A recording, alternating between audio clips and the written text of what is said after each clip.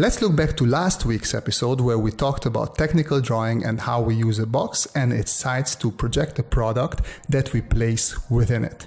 Since in drawing we rarely see more than 3 sides of an object, it is enough for us to concentrate on the front, top and the side view. Of course, we can use any 3 adjacent side projections when we are working within a 3/4 view, but for simplicity I use the ones you can see in the video. The other topic I want to touch on in this video is how to use measurements and approximate distance within perspective and 3D space. For that we are going to use our good friend the cube again. If we want to replicate this cube, the easiest way for that is to first find the center of the side we need.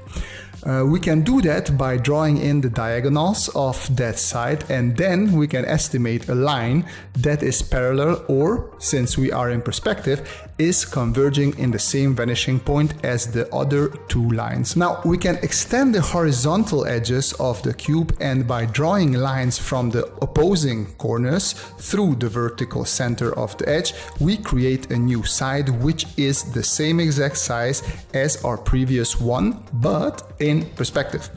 This means that if I measure the literal distance of one edge to the other, they are not going to be the same, but this is because of foreshortening. In perspective, distances that are equal will seem larger when closer to the camera and smaller when further away. We learned this in perspective already, but it's good to remind ourselves every now and then. Knowing this little trick, we can replicate this side of the cube, thus building and measuring in perspective. Now let's put all of this into practice. Let's bring our fruit blender back from the previous how to draw anything video, and instead of using cubes, I'm going to create a front, a side and a top projection. While I have not drawn it in, because these things are mostly happening in my head, you can draw the diagonals on the box you just drew around the mixer and define halves and quarters of the surface. This is basically creating the grid we talked about in one of the live streams. Make sure to click that little link that just popped up if you haven't seen that one yet, because that's quite a useful video. It is important for you to understand how easy it is to create these grids by using the halving techniques we just talked about. After the grid is done around the object, we can do the projections. It is obviously not necessary to do these projections every time, but it is good for you to exercise this a couple of times, because by doing this you will gain a better understanding of the object you are drawing. If you pay attention to your distances and measurements, you should have quite a good approximation for your 3-side drawings. Another thing worth mentioning here is that, as you can see, the top of the blender is not visible at all, and I had to recreate the top drawing from the knowledge that I got from the 2 sides. I also decided to not draw the lid and simplify the mouth of the blender to make my life easier. But you can see that with the information from the 2 sides, it is not that hard to recreate the top of the blender. I would recommend you take smaller household items that you actually have at hand in the house and draw them from the 3 sides. See how well you can capture each side and what information helps you if you are trying to draw in perspective again. Once you have a clear view of how the object looks from the front, the side and the top, you will be able to recreate the object from any perspective you want using the halving techniques and the grids.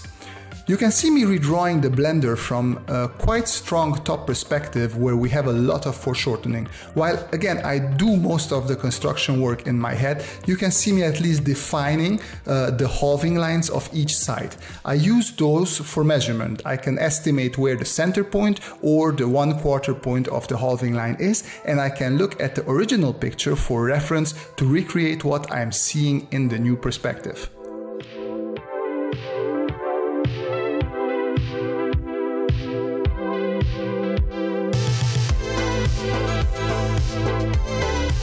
Let's have a more fun example than a simple fruit blender. How about a Pontiac GTO? As you can see, I'm creating a box around the car, trying to find the halves and the quarters of that side to know where the elements of the car are. For example, you can see that the front tire ends at the first quarter line, meanwhile the back tire is almost exactly on the third quarter line.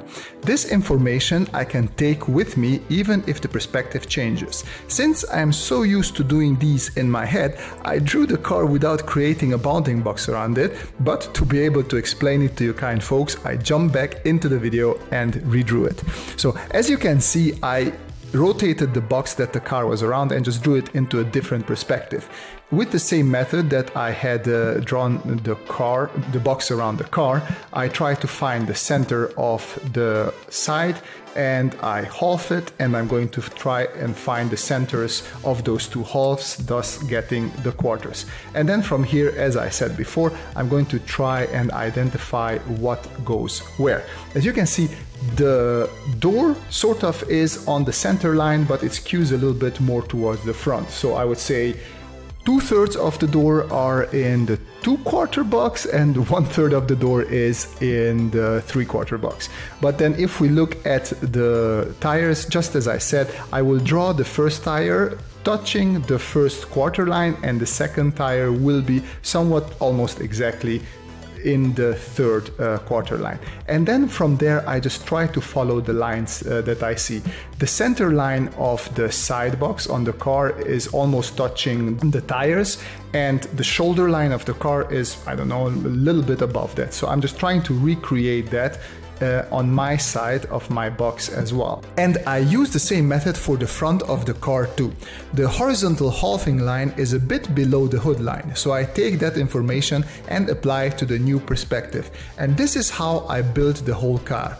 I recommend that beginners use rectangular products to exercise on, because curves will take a whole lot more construction lines, and for the first steps, simple products like toasters, old cameras or old more boxy cars are perfectly enough. The rest of the video is me drawing the car, but as I said, the bounding box for the new perspective is within my head. Don't strive to not draw the bounding box. That will come naturally once you feel you understand the perspective and the proportions enough. Anyways, that was all I wanted to show you in this video. I hope you found it useful. If you did, hit that like button, and if you didn't, hit that dislike button, but also tell me what you didn't like so maybe I can fix it. If you want to exercise what you have learned here, you can join our Discord and share your process there. Link is in the description down below. If you want to see more content like this, feel free to subscribe. And if you say you want to support me, you can find links to my Gumroad and masterclasses in the description down below as well. But as always, the most important thing is that you folks have a great time, and see you in the next video. Bye bye.